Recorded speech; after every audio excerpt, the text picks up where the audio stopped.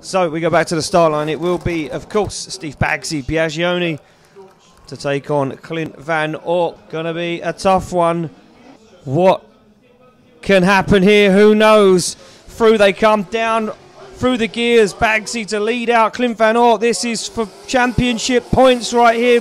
Clint Van Oort, big understeer, wheels off circuit. Baggsy sticks the rear wheel right to the edge of the track as he lights up the tyres. Clint Van Oort tucks on the inside, waits for the transition. Clint Van Oort looks back for Baggsy as he goes wide onto the wall. Clint Van Oort, perfect line up onto the inside as Clint Van Oort once again looks for the side of Baggsy's S13 as Clint Van Oort noses himself onto the front wheel, gives him a rub, and Clint Van Oort pushes Baggsy across the line.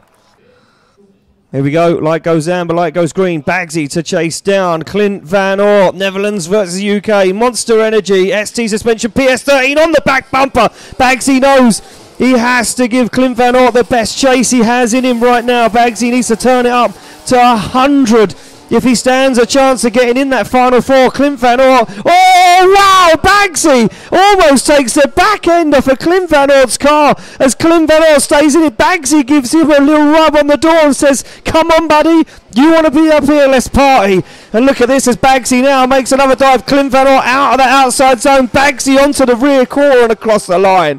Wow.